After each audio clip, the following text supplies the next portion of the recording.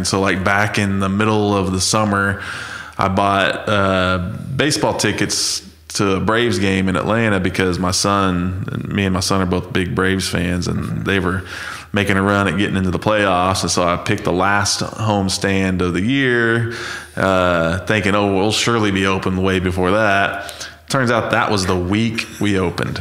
And so while we're scrambling, putting furniture together, getting employees hired, brewing beer, getting things, dealing with the city and the Able Commission and all this stuff, I get up and leave for 2 days with my son and go to Atlanta. And I'm glad I did, because it was like he told me. So we went before the game even happened.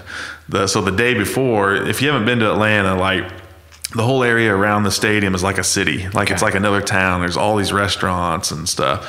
And now he wants to live there. There's some obviously really expensive apartments like right on the state. So he wants to live there now. And so the night before we went out to eat, and we're walking through that whole area, and he just turns and looks at me and he says, "This is the best time of my life, Dad. This is the best trip ever," And I was like, man, so it's worth it.